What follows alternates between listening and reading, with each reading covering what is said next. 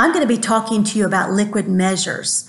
I don't know if you can see the chart behind me very well. It shows cups, pints, quarts, and gallons.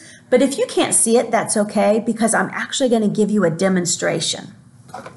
I know you've probably all seen a cup that looks similar to this in your mom's kitchen. This is not an ordinary cup.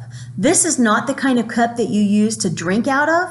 This cup is used to measure ingredients like sugar or flour or even a wet ingredient like milk.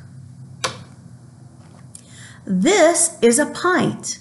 This is the same amount as 2 cups. I know your mom probably wouldn't do this, but if your mom was to fill this up twice with a liquid, she could pour it into here and it would be the same amount because 2 cups is the same amount as 1 pint. 2 pints is the same amount as 1 quart. Let me do that again. 2 pints is the same amount as 1 quart. Did you know that if your mom went to the grocery store and she had a recipe that called for a quart of milk and she couldn't find a quart of milk, that she could buy 2 pints and it would be the same amount as 1 quart? I've had to do that before. Isn't that cool? All right.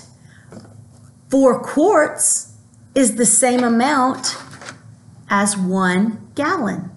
So you could buy 4 quarts and it would be the same amount as 1 gallon.